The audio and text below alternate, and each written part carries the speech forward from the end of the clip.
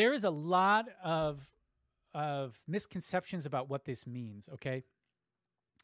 So, first of all, there's two query services. Well, now there's three, and we'll talk about the third one a lot over the course of this presentation. But classically, there were two query services in Cognos. There's CQM and DQM, right? And CQM was introduced with maybe ReportNet, and is kind of the longest running query service in Cognos. And then DQM came out in Cognos 10. And that is, CQM runs on 32-bit and DQM runs in 64-bit. And so a lot of times what people would do is they would go and say, okay, well, I want to say I'm doing DQM, so I want to set it to 64-bit, or I'm doing CQM, I want to set it to 32-bit. That seems like it would be cut and dried like that, but it's really not. So here's the way this works. If you set this to 64-bit, what you're doing is you are putting it into 64-bit only mode, okay? It cannot process 32-bit queries. It cannot execute CQM queries. It can't. Here's our Cognos sandbox at PM Square. It's set to 64-bit. We have no CQM content. We have none of that stuff in here, right? So we can confidently set it to 64-bit, knowing that there's no CQM, traffic, no CQM queries. However, if you've had Cognos for a long time, you'll probably see that this is set to 32-bit, in which case the same rule does not apply. 64-bit means 64-bit only. 32-bit means 32-bit and 64-bit. So that's not clear at all here.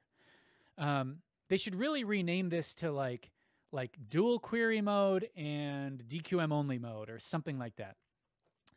If you come in here and this says 32-bit, my recommendation is don't change it, because you probably, you've had Cognos for a while. There's a great chance that you have some DQM or CQM 32-bit queries. And if you change this to 64-bit, you're going to make it so that those queries can no longer run, right? So I would leave it as 32-bit.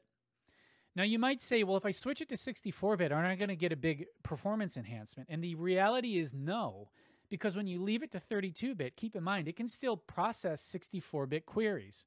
So you're not losing anything. Now, the situations where this really came into play was when you had dynamic cubes. If you have dynamic cubes, which probably most of you don't, but if you do, those can only run on a 64-bit server. So that is something that that is definitely that you have in there that you're going to want to, if you have those, then you need that, but otherwise it's not necessary. The other thing is, so the report server execution mode on 64-bit, if you are creating very large CSVs, for example, sometimes setting this to 64-bit, like I've been told, can theoretically help, but I've never actually tested that out. I don't know, but that is something that I was told at some point in my career that lodged in my head. Your mileage may vary on that one. But overall, if it says 32, unless you have a really compelling reason to switch it over to 64, I wouldn't do it. Now, if you're installing Cognos fresh for the first time, I'm not sure if this defaults to 64-bit now, but if it doesn't, I would set it to 64-bit just so that you never dive into the CQM mode, right? If you don't have any CQM content, don't start creating it. And if you set this to 64-bit, you'll make it impossible for that content to process, which in a way is actually good because you don't want to accidentally make it anyway.